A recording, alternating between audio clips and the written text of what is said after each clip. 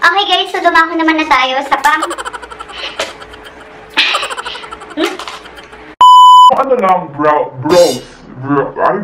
eyebrow.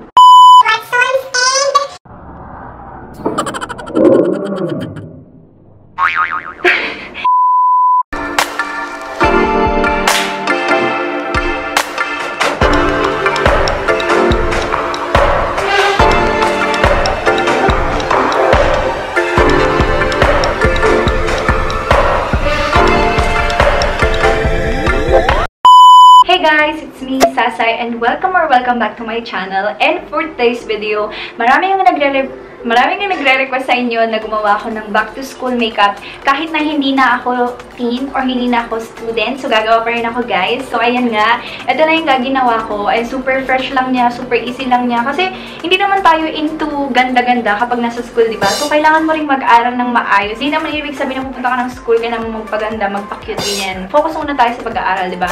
So ayan nga, bilang teacher din, meron din ako mga tips or mga sasabihin sa inyo na ewan ko kung mainis kayo or itatak nyo yan sa isip nyo. So, I'm a teacher. I'm a grade 7 teacher. Dati, advisor ng grade 7. And may mga students din ako na gumagamit ng mga lip tint dati. Pero pinagbawalan ko sila. Pero yung lip balm na walang color or nag-change ng color, Nivea, ganun, okay lang naman siguro yun. Kasi nga nag-chop lips sila. So, ayun nga, super easy lang ng step na to. And kung gusto nyong mapanood affordable products na kaya nyong bilhin sa mga trusted na drugstore ninyo or mga online shop ninyo. But before that guys, please don't forget to subscribe to my channel and hit the notification bell para lagi ka updated sa lahat ng future videos ko. And guys, 10k subscribers na tayo. Thank you so much for supporting and sana nga magtuloy-tuloy pa to. So ayun, meron tayong giveaway. Malapit na. Hinahanda ko na lang yung mga gagamitin or mga giveaways. So yeah, just keep on watching. Okay, first one na gagamitin natin. This is the Belina Sun Expert Perfecting Shield Tinted Sunscreen.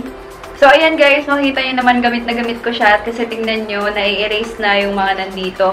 Ito, regular price niya is nasa 500 or 400 pesos. Pero meron siyang yung trial size, which is 10 ml and marami na rin yun. Kasi ito ay nasa 50 ml siya, pero hindi ko pa siya nauubos hanggang ngayon or nakakalahati. Kasi konti lang yung kailangan mong gamitin and pwede na siya sa buong face mo.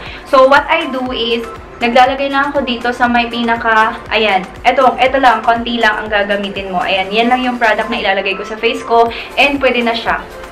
So guys, huwag niyong kakalimutan na gumamit ng sunscreen kapag nasa bahay, nasa school, or whatsoever. So, ang gagamitin ko, tinted sunscreen lang. Kasi diba, bawal ang foundation sa school. So, ba't ka gagamit, diba? Baka mapagalitan ka pa ng teacher mo. Since I am a teacher, ayun, bawal talaga na gumamit ng kahit anong makeup kapag nasa school ka. Kapag nasa college ka na, parang ganun, pwede kang gumamit maski anong gamitin mo as long as confident ka or as long as hindi mo nasosobrahan yung paglalagay ng kung anek-anek dyan sa mukha mo, diba? Okay, hindi ko sinasabi na pwede kayong mag-makeup sa loob ng school. Ito lang siguro, syempre dalaga na kayo or pa talagang iba na rin yung year ninyo sa year namin. Kasi dati hindi naman kami gumaganto-ganto eh. Pero ngayon, syempre, alam niyo na, millennial na yung mga bata. Ayan. Kung ano yung nakikita o napapanood nila, gusto rin nilang gawin, parang ganun. So, itong ano na to, itong sunscreen na to, hindi siya as in foundation. Ano lang siya, sunscreen siya. Kung alam niyo yung sunscreen, ito yung nagpaprotect sa atin para sa UV rays.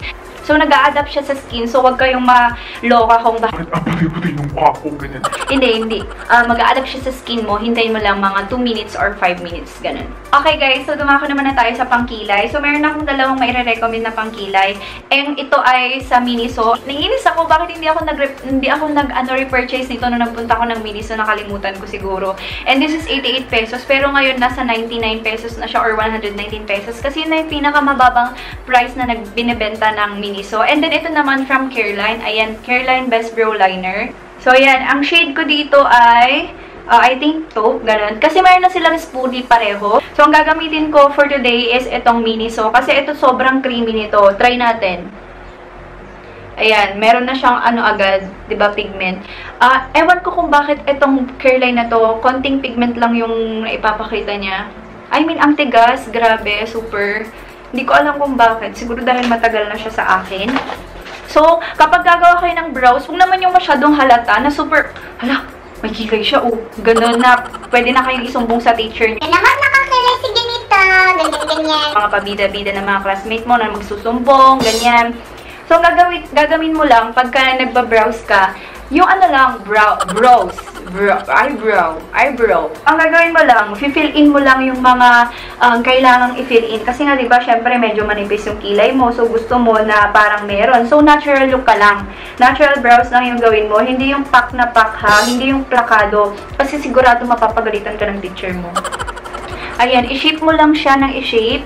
And, lagyan mo lang yung mga corners na walang hair. Ayan, ganyan lang yung itsura ng brows mo kung gusto mo. And then, gamitin mo na rin yung spoolie and i-blend mo na siya. So, gagawin ko lang yung kabila and then I'll be back. So, I'm back. Ayan. So, tapos yan yung kilay ko. So, parang okay lang naman yan sa akin kasi brows lang naman yan. Super natural lang dapat siya. So, next naman guys, ang i-share ko sa inyo is powder, which is ito. This is the Oil Control Film Pack from Cathy Dolls.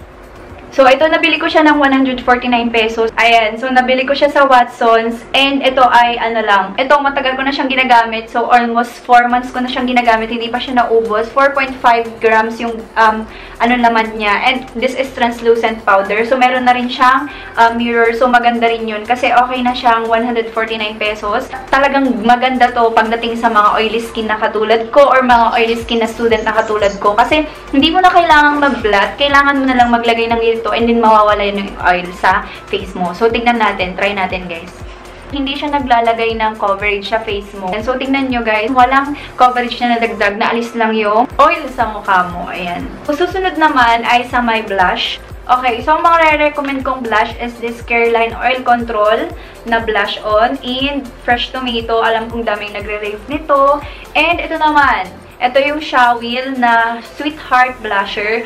Si Ate May yung dahilan kung bakit ako nakabili ng ganito. Kasi talagang siya yung pinapanood ko lagi. And nag-review siya ng mga Shawil makeup. And then ito namang Careline na Peaches Stick. Okay, so ang gagamitin ko today, kasi nga gusto ko yung, ano lang, yung natural look lang. So ito, number 3 ito. Okay, so ang maganda pa kasi dito, although wala naman siyang wala siyang puff, ayan, meron na siyang salamin na pwede mong gamitin para pag titignan mo, kailangan mong mag-retouch, ganyan. Alam niyo yung parang natural lang siya na blush or natural glow mo lang. Kunwari, kinikilig ka, ganyan. Diba, mga ganon. And maganda siya sa oily skin kasi hindi siya yung nagbubuo-buo kapag ka nag-oil up ka na. Nagiging ano lang siya, nagiging parang kumakapit pa siya sa balat kapag ka nag-oil up ka. Okay, so doon naman tayo sa eyelashes. Hindi ako nakabili ng murang mascara, parang ganun. Kasi nga, walang umi-effect sa akin. Mga affordable, ganyan. Pero ang umi-effect lang talaga sa akin ay ito. This is the Total Temptation. Meron akong review nito, guys. Kung gusto nyo mapanood, ilalagay ko sa may I button. Ayan. And then, BTLA na eyelash curler. So, ito kasi, sobrang love ko na to. Pangalawang tube ko na to. Kasi nga, hindi siya nagkakalat dito sa under eye ko. Lalo na at oily eyelids ako.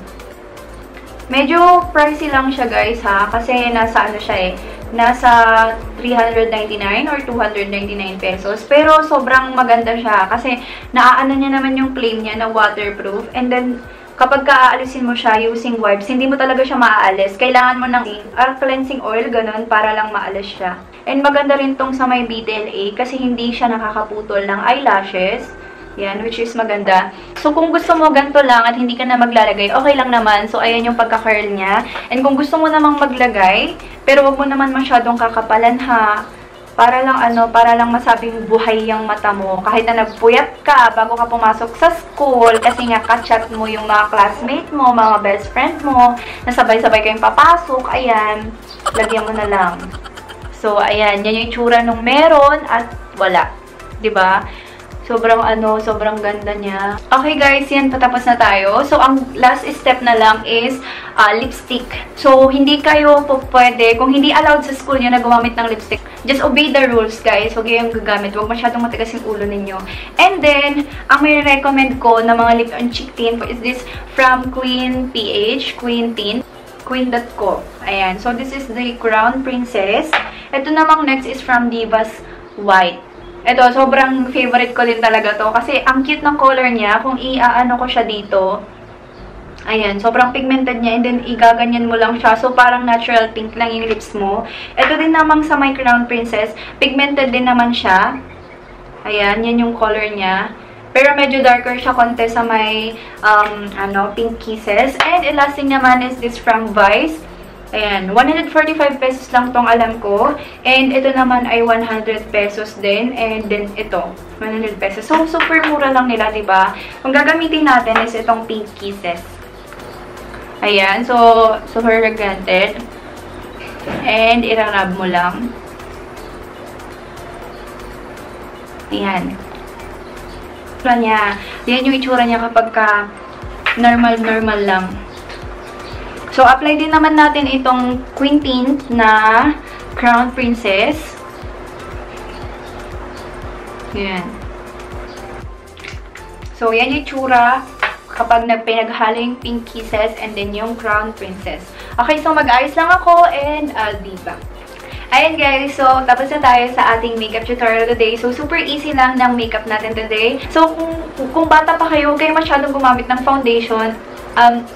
Please, kasi nga sobrang bata pa ng skin ninyo, hindi pa carry ng skin ninyo. Pwede rin yung mga BB cream, CC cream, ganyan. Kasi nga, super young pa lang ninyo, ayun. So, ito lang yung fresh and easy step na mai-recommend ko sa inyo. And, ito, parang i-enhance lang yung beauty na meron kayo. Kasi, diba, alam nyo yun, pagpapasok ka, hindi naman kailangan na sobrang ganda mo.